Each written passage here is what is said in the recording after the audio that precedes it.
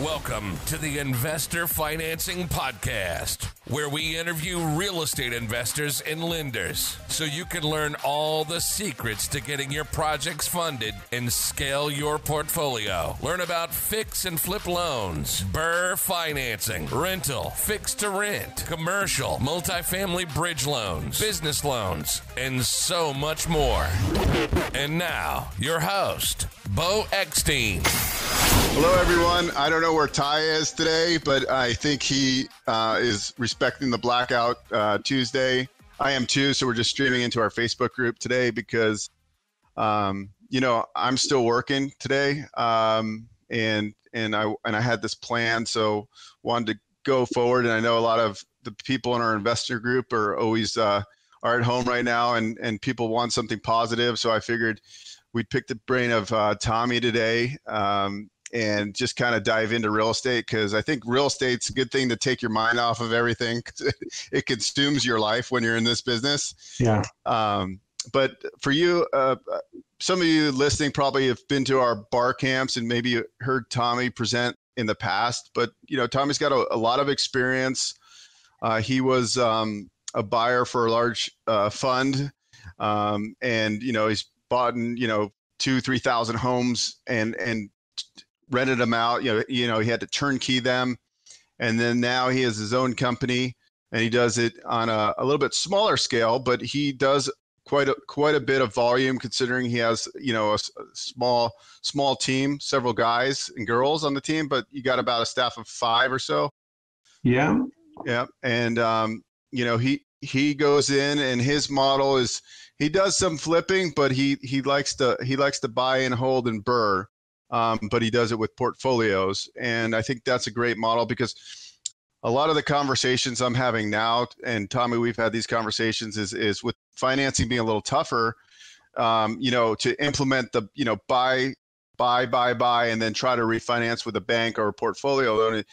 For people that don't have the experience, it's awfully difficult right now. And hopefully, if you've been around for a while, you have good connections with banks, which will enable you. But in the past, we were able to do 80% of purchase on portfolios, where somebody would buy a portfolio. Now, on refinances, you're looking at a max of 70% loan to value. They typically want the assets to be worth at least $125,000 to $150,000 minimum price, right? So if you're buying in Indiana, you're getting kind of stuck. And I'm seeing a lot of borrowers, investor friends, that are in this kind of position right now. But I do think there'll be some banks and some funding sources that come back into the space, because to me, it's one of the safest places to be, a cash flowing stabilized asset. So it only makes sense that once the liquidity opens up, that this is one of the products that needs to come back first. But anyways, Tommy, why don't you give like a little bit of a background? Doesn't have to be that in depth, because a lot of people may know you already, and then we can kind of dive in with questions and so forth. Yeah. So simple. Our model now, working from nearest to oldest, is we're a buy, fix, and sell company. And historically, you could live off of the proceeds of your buy, fix, and sell business, but I use mine to pretty much cover the overhead in order for me to buy more rentals. And I kind of have a rental addiction. So recently, into the COVID stuff, I've really only been buying out-of-state rentals. I haven't bought any California flips, but we have about 30 California flips going right now. I got a heavy trustee sale background, door knocking. Any questions you guys have for the general foreclosure process, activity, anything you got, an open book. That is awesome. So I didn't realize you had 30 flips in just California. Are you doing out of state right now too? Yeah, we probably got another 5, 6, 7-ish in Indiana, Missouri, and Florida. 2 in Texas actually too. So maybe more. Maybe we're only like 40-ish. But it fluctuates at any given time. So is your model then now with the kind of market that's, are you going back to like heavy kind of getting ready to buy off the steps again? Is that kind of like what you're thinking? No, for those of you that follow data-wise in California, the Norris Group has kind of formulated it that it was like, without the foreclosures and the note sales and any of the distress that is dragging the market down, we're still at this historically below average volume level for MLS activity. So without the changes there, we're not going to really see. I mean, I don't foresee any change of volume in the foreclosure market in the near quarter, maybe 2 quarters. Okay, so you're buying basically off market. Are you buying majority? Relationship stuff, MLS, private party advertising stuff. I've had a lot more people just calling me saying, "Hey, are you still buying?" People haven't done deals with in a long time. I'm splitting 2, one in Texas, one in Florida with a guy, and just needed an equitable partner. So we're really just fluid with whatever comes through that we know still meets margin. And our primary target areas, like high density areas, non-rural, that stuff's selling really, really well. And our Sacramento MLS is delivering like 44% of new listings are pending in multiples. So really very tough data to understand considering the narrative. I know I'm actually really lost because the market's hot. Yeah. And I would not expect it to be hot. I think everybody's kind of like, what's going on? But, I think it's going to be hot for a certain amount of time. And then everything that's happening right now is going to be delayed, right? Like the economic stuff. Don't you think after the stimulus and everything, that 3 or 4 months from now, it's going to show more of a sign that we're going into a decline, would you say? I mean, because we don't see it right now. So I'm just trying to figure out. Yeah. To what you say, I would say yes, that if it's going to happen, it's for some reason it hasn't been happening as fast as everybody would have anticipated it was. So I would say we're at least that 90 days-ish out or so. And real estate's not liquid. I mean, it's easy-ish, but if it does turn on you, once the emotion turns, this market goes quiet. So these 30 houses you're fixing right now in California, are those going to be all up for sale, or how many are going to go into your rental portfolio? I would say it's changed. Historically, the numbers are more like 1 in 10. I'd try and keep. Yeah, I mean, it doesn't matter whether I was a price point exit. I mean, if I can afford to keep it, I would. No matter what the equity was, I can make $100,000 on it today or whatever. If I bought it for 60, I bought it for 160 and it was worth 300 with X amount of work in it. I keep those and go into long-term capital gains and try and keep them and then exchange out of them in the long term. I would say almost all of them are sales right now. Just one of them I was going to keep forever, but the fire insurance is irrational. So piece by piece by piece, I'd say only the stuff I've bought out of state, I'm going to keep. All my California flips I'm going to sell them. Is that also too because rental laws and things and like it just the price to rent ratios are different? No, for me, I still keep it. It's not a science. I still keep it a gross yield, because we manage all of our assets in-house versus, I have duplexes or triplexes down in Merced. I don't manage those. So the percentages for what it costs to manage these things is different. I mean, out of state, I have property managers that manage everything, and I still get such high yields that I just keep that stuff safe, easy, no debt. And all your deals. So your business model has never been like direct to borrowers. You're really just working with agents and wholesalers typically. No, I heavy. I mean, I have brands that are advertising brands. It's directly from buyers. I mean, direct sales stuff. 916 Buy Sell is my primary regional advertising brand, and ilovehouses.com is my national advertising brand. And to make it easy for your listeners, I mean, we started doing stuff out in some of the counties north of Austin, Texas. You post a Facebook ad there, people call like crazy. Like, it's like 8x the amount of volume you get, and the clicks are cheaper. Yeah. So you're doing. Do you have a pay-per-click person, or you run the ads yourself on those? I've been using a marketing company out of Missouri that buys it all and places it all and tweaking it as we go. It's a science, I'll tell you. I still don't. I wish I could better understand it and commit some time to it. I mean, I would trade real estate knowledge with whoever out there understands the pay-to-click stuff better. I will trade you whatever you need, real estate knowledge-wise, so I can better understand how to maximize my advertising dollars. Well, yeah, I'm in the same boat you are because I actually earlier today I posted because I'm trying to bring in people that want to borrow money on multifamily, Yeah. and so I started doing a lot of bigger multifamily loans, and they're bigger commissions, and that's the goal of everything we do in real estate is bigger. I'd rather spend more money on deals that are going to pay me a higher return, and so it made sense. But I've been hitting singles for years now, and I'd rather be hitting singles right now. Safer. Yeah. Well, yeah, but in like a transaction base, like selling real estate or doing loans, like it's the same amount of work doing $1 million loan than it is $100,000 loan. Good to know. Yeah. And I make 10 times the amount of money. Yeah, mine's it's work versus risk in our world. Right. I remove the zero. I'm not doing Bay Area $1 million flips. We put one on the market for 8.25 this week here in Sacramento Valley, and I sweat it at just the cost of carrying that thing every day. It's just a different beast. And you know what's interesting about you? Like, I'll look at some of the areas you flip houses at, like where nobody else will go. Like everybody wants to go, like San Francisco Bay Area.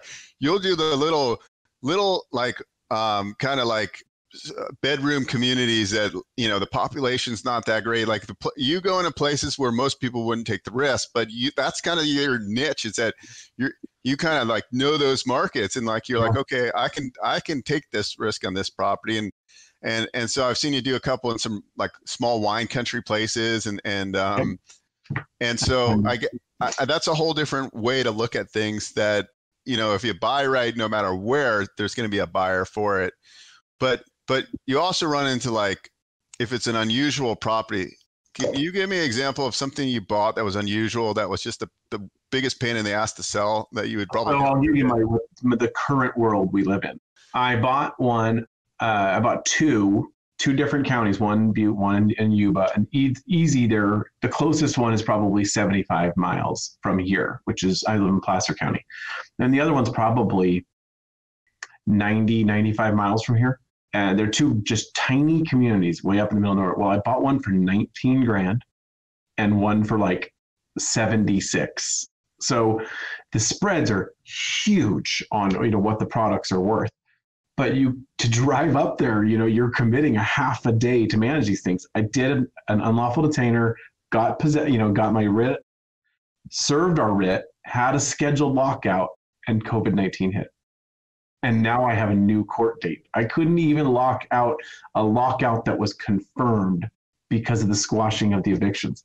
So political unrest, all these things that play into why people make the decision, it's not worth my time to go all the way up there. Well, at my purchase price, it was. But I have this cash for keys situation now where I'm paying handsomely to people to relocate, building it into the purchase price because I can't evict.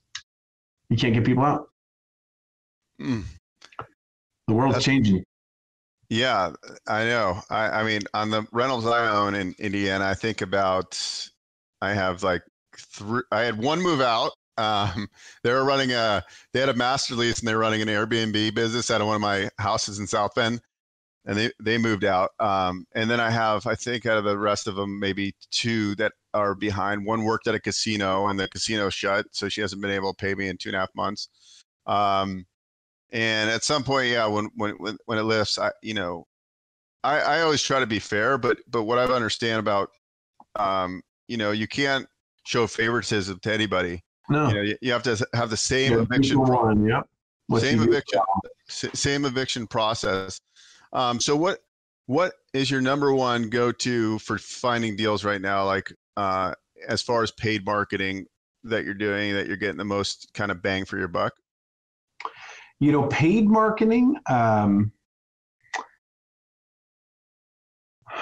I'd say we get the best activity out of Facebook right now. But the iBuyers are way different. The mailers are, if people choose your mailer out of the many that show up, you get a better seller. You get someone who's not just clicking on every single ad, every single website. That's on the paid side. For the people who are just doing one deal at a time, or maybe out of state deals, just the standard REO websites, Zoom and Hubzu, there's still a lot of worthwhile transactions coming out of that stuff, the products. And My current, at least a third of my volume right now is coming from people that just have a deal or agents that want to represent me on the sale. I'm not an agent or a broker. So they just say, this just came in our office meeting. Would you want it? And we can make an offer. At least a third of my volume is coming from that. That's good. And that's mostly localized though. So how, like in these other markets, you're in, you buy a little in Missouri, Indiana, and Texas right now. Yep. And then how did you start buying in those areas and why those areas? Just relationships. It's one was my California broker moved to, he has a brokerage in Florida and he has California. And he says, hey, when this comes through, do you want to make an offer on it? So we bought one or got in contract on one in Winter Haven, Florida today, which is a submarket of Orlando. And he went to college there and he's willing to do the fix up. So that worked out really well. And then it was a friend that was unemployed said, hey, I'm available, in the meantime, if you want to buy something and flips it, I'll fix it up. So I paid them for construction management services in Indiana and Missouri, same way. And then I split a deal because it was so worth both of our whiles. I put up the money for a deal in Texas, and I split it on a hurdle deal. And that one I don't have to lift a finger on, and the margins are significantly higher.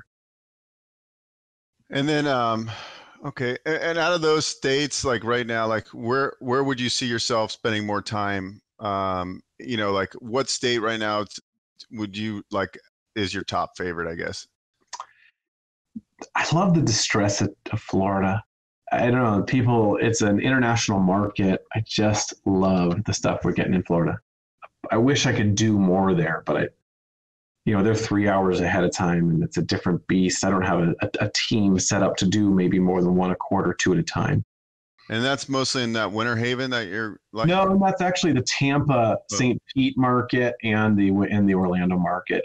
I don't have anybody outside of those markets that I've ever turned anything with. I have one in Tallahassee right now that I'm keeping as a rental in my IRA.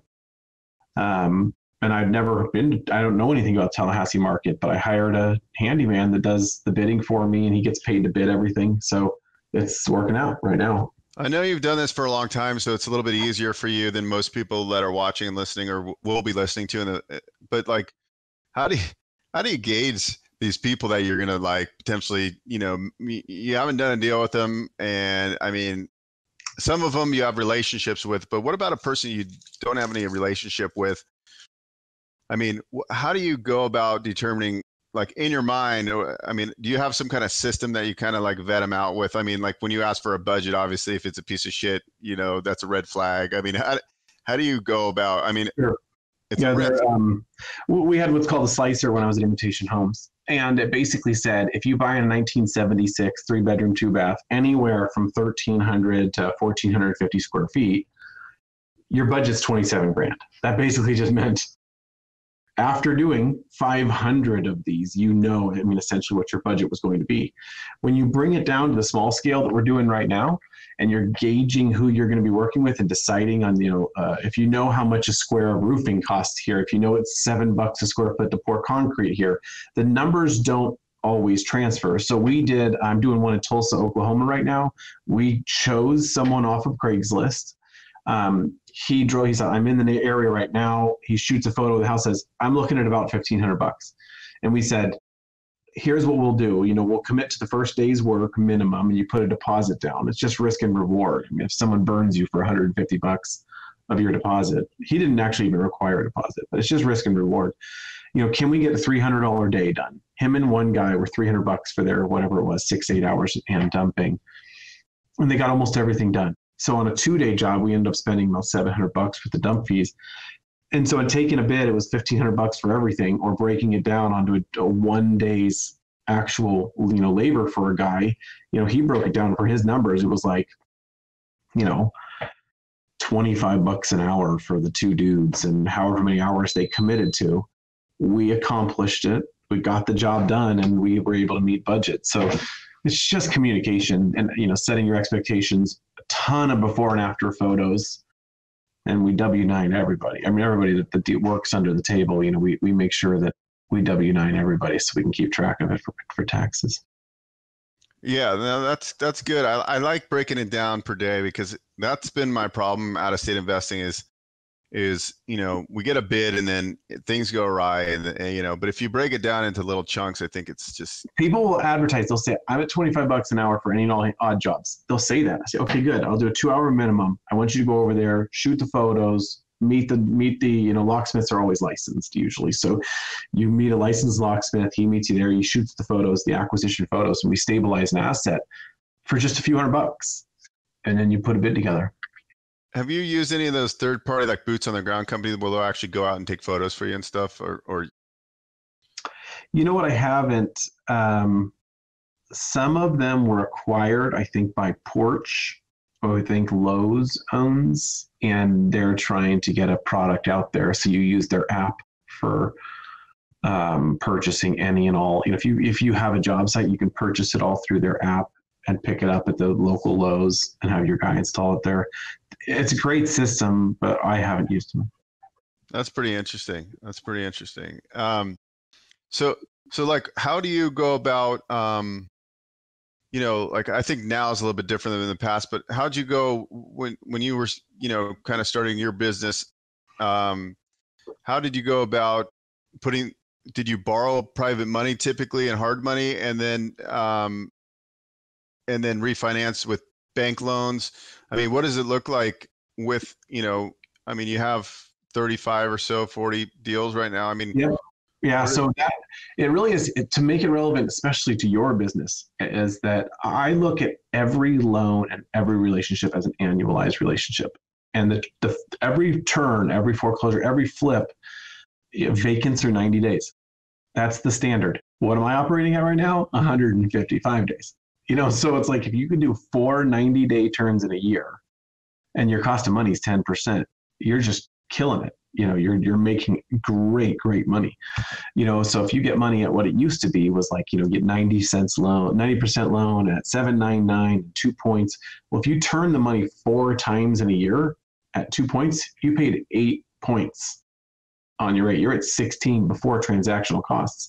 So you look at your annualized cost of money, say at title and escrow is 1% every time, it costs you 20% a year to borrow the money. So I would always work for relationships that allowed me to buy it, maybe pay points annually or not pay points at all. Our standard we're using is 10% flat. 10% flat. Some people get 7 and 1, some people get 7 and 3. As long as I get commitment for the money for 12 months, however they want to do it, we borrow. So some of, once you build this relationship, some of them just might lend the money to your LLC and you just pay them annually, like you get 10%. So when that money comes back, you don't necessarily have to pay them off, as long as when the year is up, you pay them back.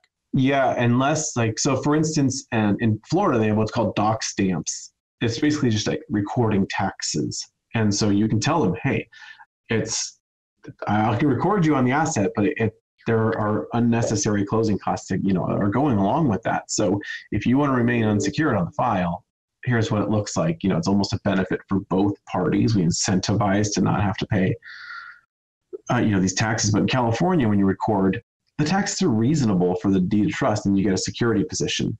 So it's a whole lot easier just to borrow from someone private money and, record it against it.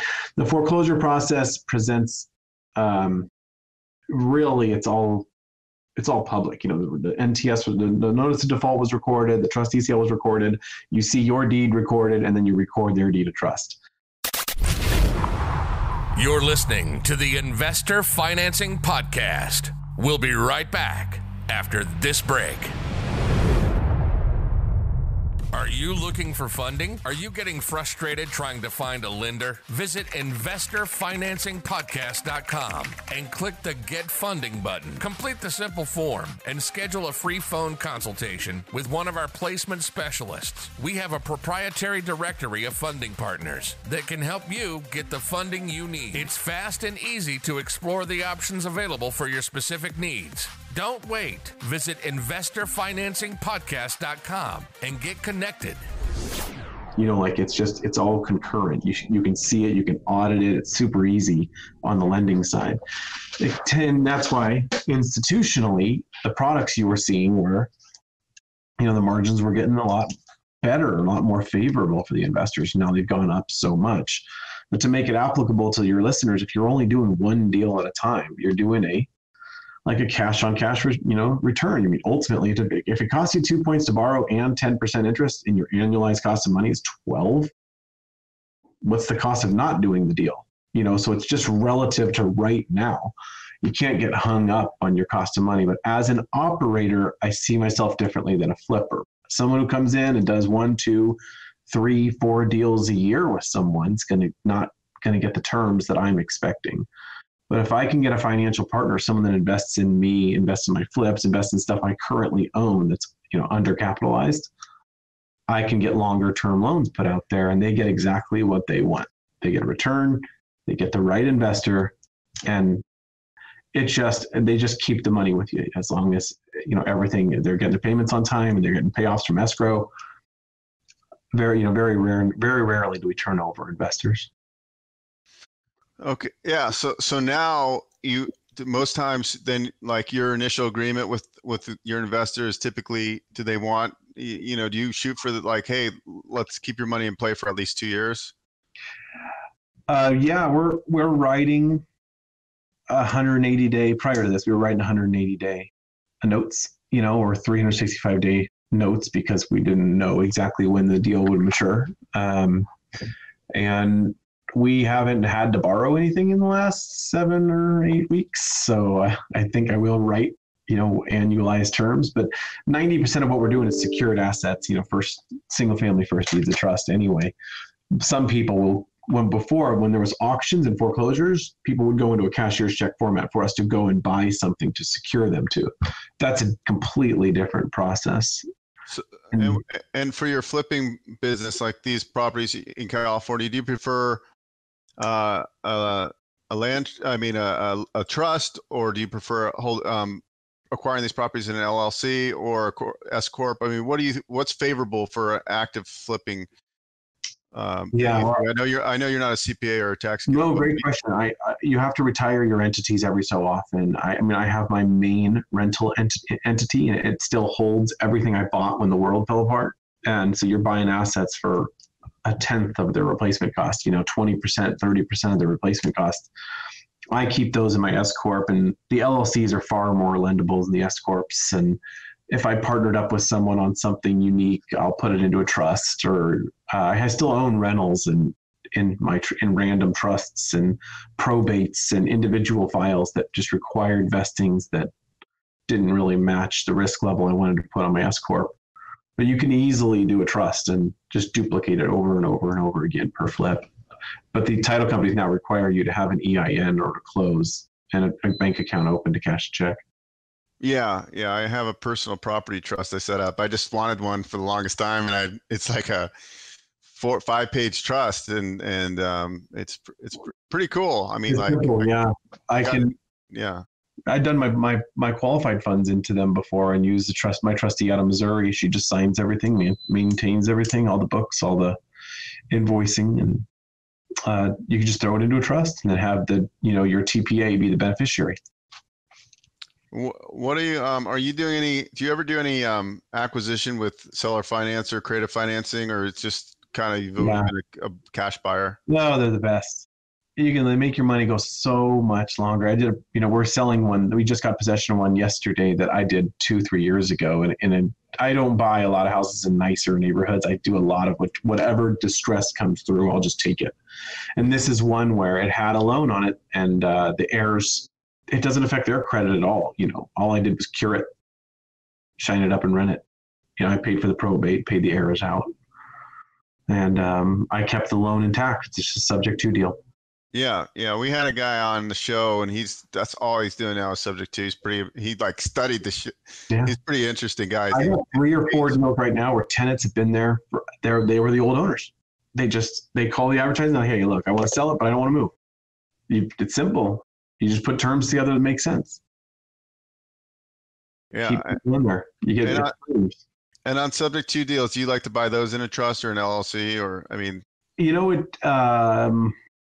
it depends on, for my situation, it depends on where the money's coming from. If it's my own personal capital or it's money I keep in my S corp, I'll just buy it directly into the S corp.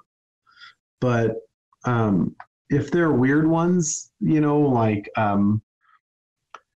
we ended up taking our trailer park into an S corp, and those things are highly litigative. So it turns out we walked into a lawsuit on the previous guy had been suing the insurance company before it went to foreclosure sale. And so stuff like that, individual weird assets we'll take into a trust and just do them off, one-off, so they're not tied directly to the corporation tied itself. So what's your focus going forward now? I mean, I know obviously you got to get through these flips, and you're gonna is your model still the same as it was pre-COVID, or have you kind of? Yeah, I would say that I'm in flux. I'm totally open to doing deals. I just have we've taken our time to perfect our processes and clean up old files. And I would say if you and I had done this 4 weeks ago, I probably had another 10 flips I've exited out of, or just stuff that matured that I'm not looking to load up on the same product. We were much like lending. We had lowered our standards. You have these weird standards that are all subject to what's happened at time and place in the market. We bought some weird rurals and things that we don't want to get stuck with. So if I can get it in Sacramento proper or these major MSAs, any Bay Area product is burning hot, I'm still going to do those deals. But occupancy really matters now. And what's your vision of your real estate business? I mean, where do you see this going? I mean, do you want to keep doing this because you love it? I mean, or do you have a plan? Like in 5 years, what do you see yourself doing? The same thing because you're a deal junkie, or? No, I'd rather do 10, 12 artsy flips than do 40 or 50 anymore. I actually really enjoy being part of the transformation and the start to finish of a flip. And when you become a volume flip, company, you lose control of some of those items. I've probably only been on site at maybe half of our flips. I do it all off of photo and general guidance. So I'd love to get back to doing just enough flips to cover the overhead and become a company that's more buy and hold based. Just not doing enough of it right now. That's good. I mean, I don't know how you do what you do because it's just seems like, obviously there's probably good money, or there could be good money, right? So you're doing it for it's your background, but it just seems like, God, just the management itself. I don't know how, it's just what are you looking at? Some kind of, do you use Podio, or how do you kind of just keep track of all the payments, all everything, your life? I mean, how do you do it? My bookkeeper has a bookkeeper. Okay. I think that's the better part of this is that if you always hear people say if you systemize, it's going to be so much easier. And I don't live in that world. I see friends of mine that can flip a house in 15 days. And we used to be there where you're doing one deal at a time, or if you have one in rehab, one that's pending sale, and one that just closed, you can overlap them. But ours, I would say that I'm more of a real estate opportunist. My software was based off of high volume Vegas foreclosures. I would get off a plane in Vegas in the bottom of the market. There was 1,000 sales a day sometimes. A lot of postpones, a lot with short sale, a lot would, never go to sale. But you could see 100 houses go to an auction, 30, 40, 50 houses go to auction in a single day.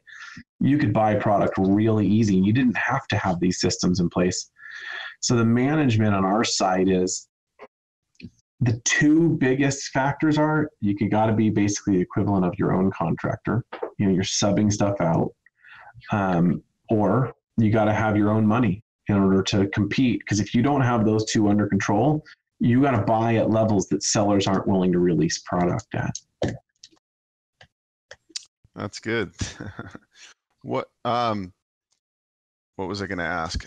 I had a question and I just dropped the ball on it. I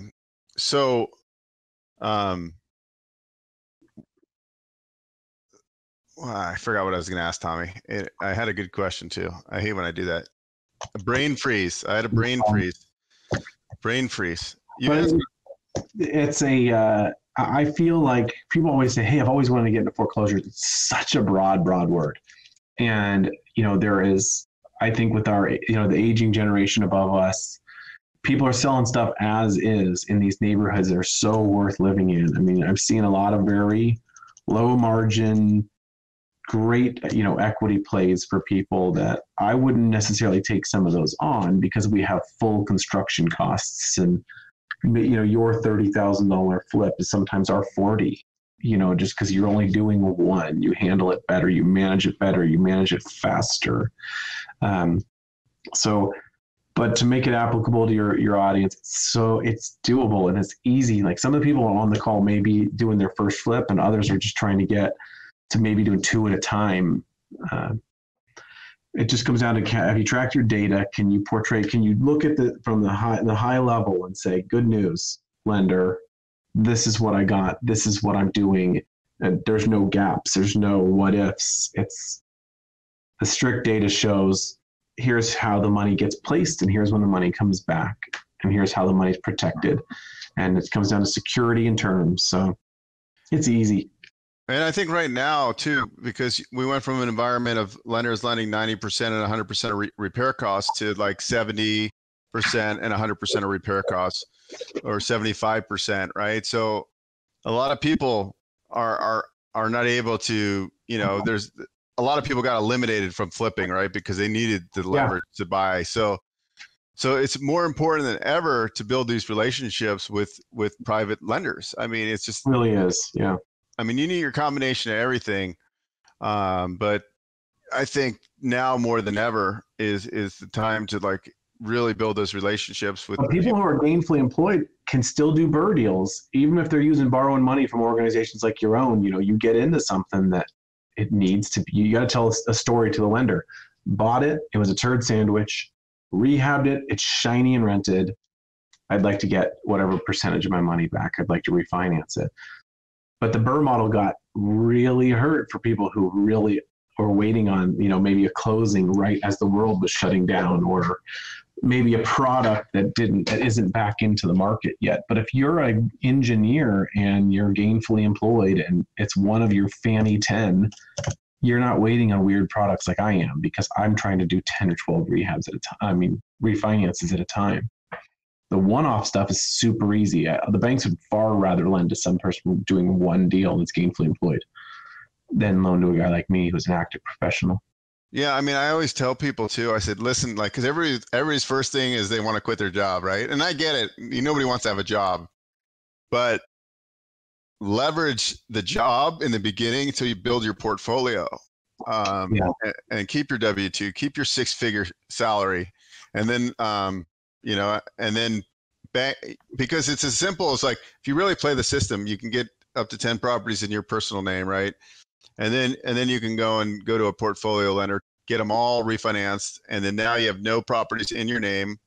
They're going to show on your tax returns, but, depends on how you hold it, right?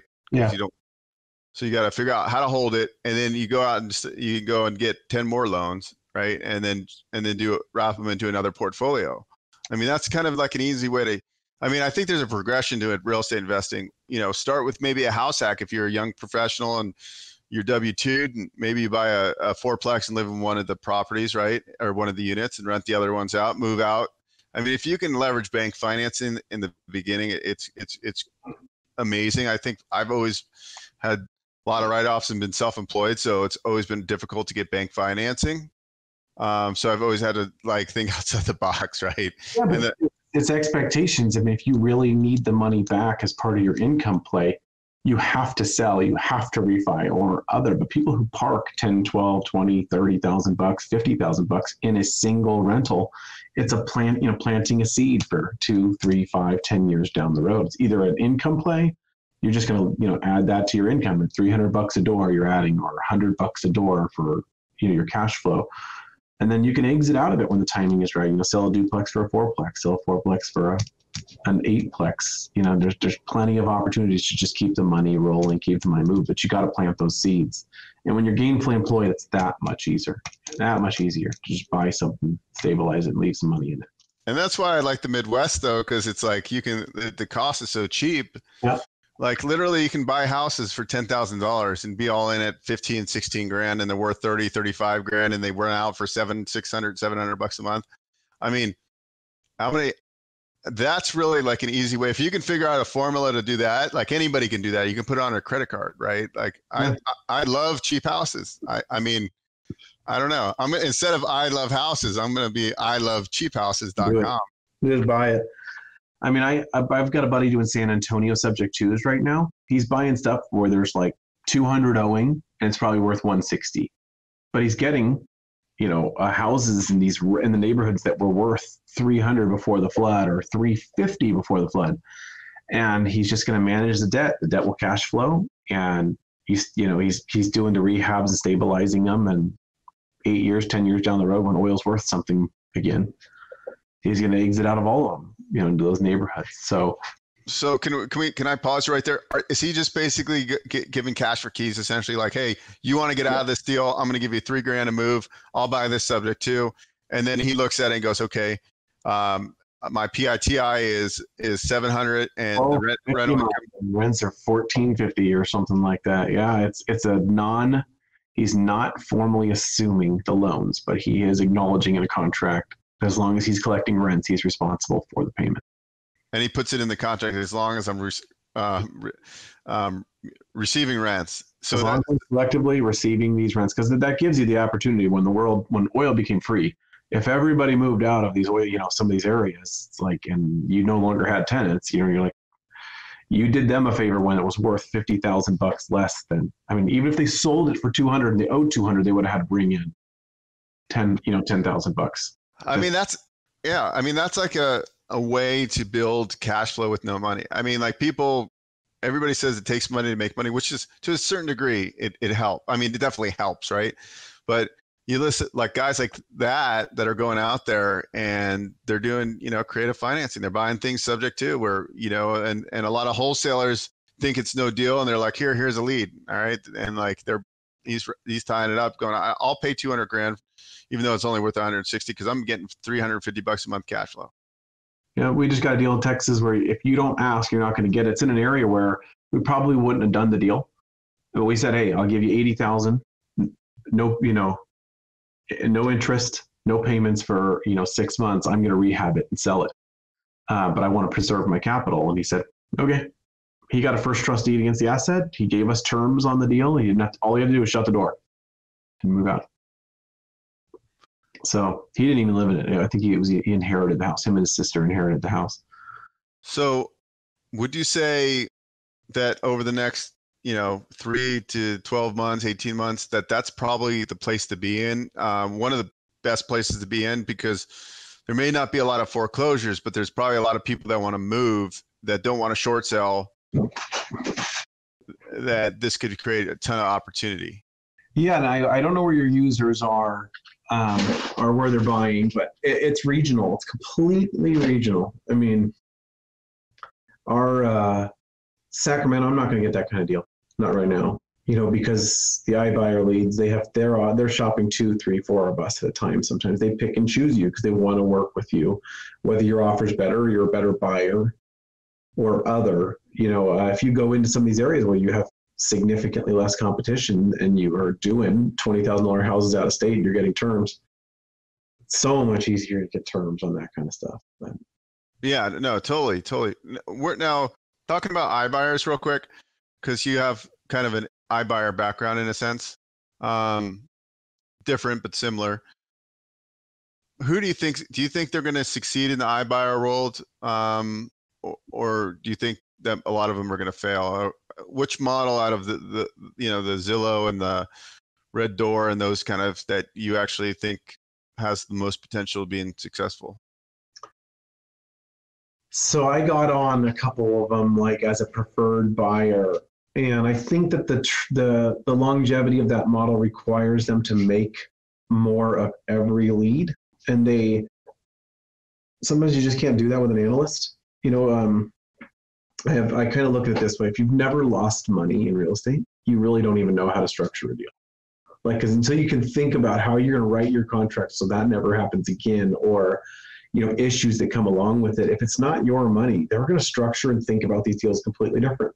So deal comes in and I refer it and I'm like, look, based off of how much money you want, and I know I'm not going to be able to give you that. Maybe what you need is a refi. You send that lead to Beau, or maybe what you need is a sale. It's a retail sale. You refer it for a commission to an agent, or maybe you look for a partnership, a joint venture on the deal. You put up the money and you get some kind of equitable split. If the iBuyers aren't thinking like us smaller guys, they're not going to operate like us smaller guys. And they have a very specific buy box.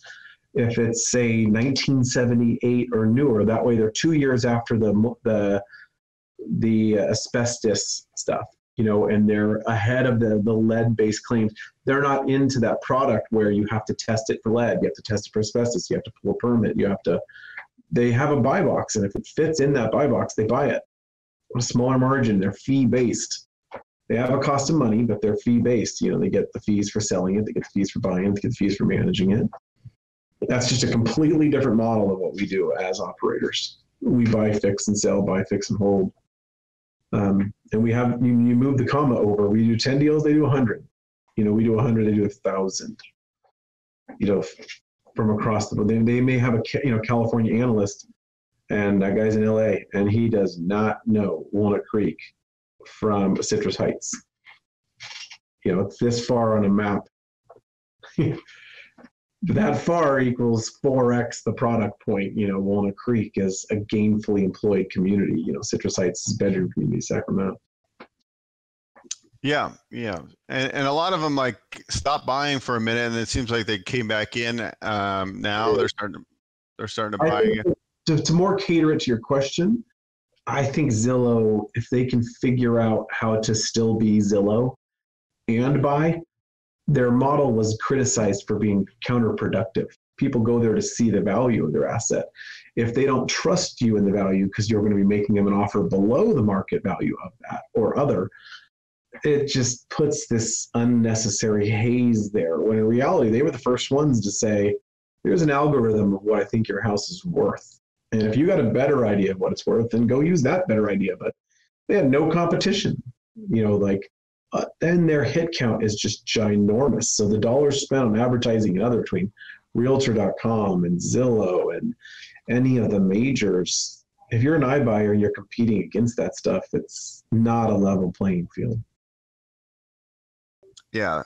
We're like the guys and girls you used to work with, are any of them kind of starting to come back into do you see any kind of movement with those kind of private funds that are looking now, thinking that, are they trying to gear up, do you think, or everybody? Yeah, all of them are. People are really, they really believe they can do it different or better or other. I mean, I'm actually seeing people doing them in the insurance industry, the same model in the insurance industries. And it's a really good group that we built, that we had there within the Invitation Homes world. And our competitors too. So if you guys go to the IMN, you get a great opportunity to network and try and figure out what's happening with buyers, vendors, lenders. You get a chance to really dive into that stuff. And IMN puts it together and organizes it for people, for anybody looking for a place to research it. Yeah, that's great. That's great. Well, I don't want to take up too much of your time. We've been on almost 50 minutes. I could feel like I can ask you questions all day, but any parting words, Yeah, I feel like if someone's on the fence and they're really, really, really close to something or wanting to pull the trigger, a lot of the deals nowadays make sense from a few different angles. They're below the cost of replacement. You can still flip it. You can keep it as a rental or other, depending on your market you're in. The fear's not there yet for us as investors. We're not 2 weeks ago, 3 weeks ago, 4 weeks ago, it has changed every single week, but our stuff's going pending.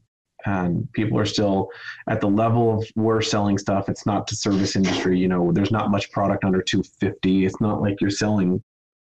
A lot of people are still gainfully employed and they're looking for a place to live. And it's highly competitive. And California is so unfriendly with their rental market and what they're squeezing people, that even the buy and hold world, I think the rental world's going to shrink, and which does nothing but put pressure up on rents. You mean shrink that there's gonna like just You won't sell. They'd rather sell. You can sell a single family here and buy an almost new build fourplex out of state. For whatever reason you're selling, some people will be turned off by the changes in the rental world, like permanent tenancy. That sounds fair. Yeah. No, that makes sense. Yeah. I mean, I could see why. I mean, it's kind of scary, like reading these headlines of, no payments for 12 months for tenants, right? And I think that sends a message to people that can pay, and then they think they don't need to pay. Yeah, I mean, for my parting words there, it's like, do it. Just get in there, whether you're doing your first deal or whether you're doing your 10th deal. There's just stuff. There's the pent-up demand. There are people out there, looking, and there are people willing to invest in your education if you don't have it yet, to get your purchase agreements intact, and referrals for attorneys or agents and it's on the real estate investment side. It's still very, very active. Very good, Tommy. Well, thank you. And thanks everybody for listening. Love you guys.